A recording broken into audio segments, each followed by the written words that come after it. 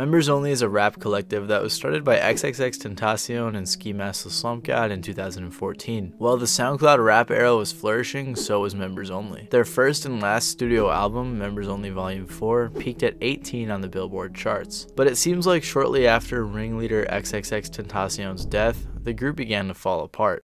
Today we're going to be taking a look at how the group got together, how the group fell apart, and what they're up to today. So first I want to establish a brief history and a list of members for Members Only, since like most underground rap collectives it can get very confusing. The issues within the collective are also very confusing, and I sat through multiple hours of IG lives trying to sort it all out to the best I could, and I'm sure I'm missing some stuff that went on behind the scenes, but I'll give it to you guys the best I can. In 2014, X and Ski, who met in jail, created the collective called Members Only. Although X does claim that he created Members Only and Ski created Very Rare, which are somewhat interchangeable. In April of 2015, they dropped the first ever Members Only mixtape, which was called Members Only Volume 1. It was just X and Ski at the time, and it featured popular songs like Freddy vs. Jason, which actually just recently got popular on TikTok. Around this time though, X began announcing members on Twitter like crazy, Kid Trunks being one of the first. This is kind of when the Members Only member list gets pretty confusing. With many members coming and going throughout the collective's history, I'm mostly going to be focusing on members that are crucial to the collective's development. By July, X tweeted that there were already 20 people in Members Only. Later that year in October, they released Members Only Volume 2. By the end of 2015, there already seemed to be some turmoil in the group, which is honestly bound to happen when you have over 20 members in a collective. By the beginning of 2016, they had already done live shows, as you can see in the infamous Members Only Road to Denver vlog, and X was claiming that they already had 30 members. Members Only in his bitch! X even made a Members Only / Very Rare theme for Google Chrome, which I think is just hilarious. I wonder if anyone was actually rocking the Members Only Google Chrome theme at the time. Throughout the lifespan of the collective, X would say on Twitter that the group was ending, and then shortly after follow up saying it wasn't. However, on October 2nd of 2016, X announced that Members Only was ending, and then never followed up saying that it was reinstated. Shortly after tweeting that, he was arrested and put in jail. The group remained inactive for a while until a few months later when Ski tweeted that Members Only was back. Then in April of 2017, X was freed from jail, and in June, Members Only Volume 3 was released. At this point, Members Only was thriving because X's newfound popularity was boosting Members Only into the spotlight, especially since Members Only Volume 3 was released under his name. Some of the more popular members at the time, aside from X and Ski, included Kid Trunks, Craig Zen, Bass Santana, Flyboy Tarantino, and Coolie Cut. And I know there have been plenty more members in the group that are cool, such as maybe Wi-Fi's Funeral or Kill Station, but these are some of the members that would play a larger role in the collective's future. But anyways, throughout 2018, all the artists in Members Only were going about their careers until one fateful day. On June 18th of 2018, X was shot and killed, which would change Members Only forever. It was pretty evident that X had been the glue that kept the group together, but it was also pretty obvious that throughout the whole collective's history there had been quite a bit of turmoil. Once X was gone, the group was without a leader, and that would eventually lead to the downfall of Members Only. 5 months after X's passing, Ski dropped the album Stokely, which sparked probably the largest beef in Members Only. The intro track for Ski's album, So High, originally had a verse from Flyboy Tarantino. Ski took his verse off and put the song on his album. This upset Flyboy and other members, who had a series of IG lives arguing about the situation. Ski was arguing that he had done multiple songs with Flyboy, so one song shouldn't matter, and the other members of the group were making multiple claims about Ski.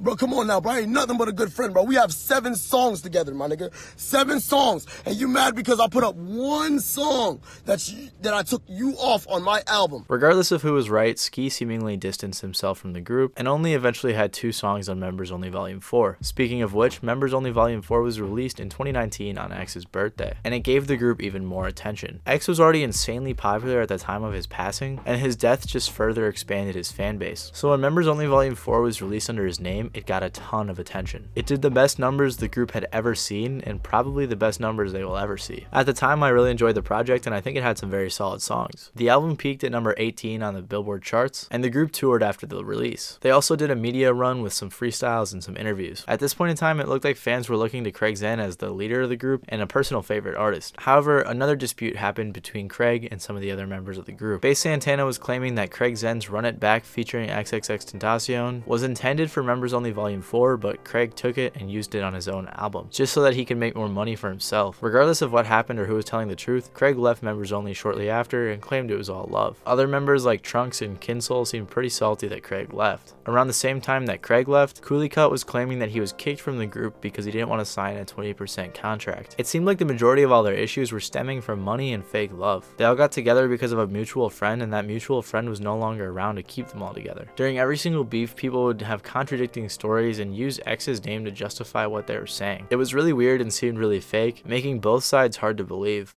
Regardless of who was right or who was wrong, the group no longer had its most popular members, X, Ski, and Craig. After this, there hasn't been another members only drop, and it seems as if the group is inactive. After losing all of their leaders and most popular artists, members only had very clearly peaked that year, and it was only down from there. After 2019, we haven't really heard or seen much from members only as a collective. Ski has obviously had a very successful career so far. Out of the rest of the group, Craig seems to be the most successful, occasionally doing live shows and releasing music. Killstation, another member who left in 2019, but wasn't really involved in the beef, has had a fairly successful career outside of members only. Cooley Cut also still makes music and seems to be doing alright for himself. And Kid Trunks, well, you know. The rest of the other members are either pretty inactive on social media, don't make music, or completely have fallen off. It seems like the members that distanced themselves from the group and tried to build up their own solo careers have done the best for themselves, while other members have just been trying to hang on to X's legacy for their own benefit. It's sad to say that members only as a collective has officially fallen off and probably will never make a comeback. I think there are a few members from the collective that have potential, but as of now, they've peaked. It's really unfortunate to see something that X and Ski have built up from 2014 fall apart so quickly after X's death. Let me know what you guys think about members only in the comments below. If you like this video, you may like the video where I covered X's lost and deleted songs and mixtapes. Anyways, thank you guys for watching. This has been Matty Balls, and I'll see you guys next time.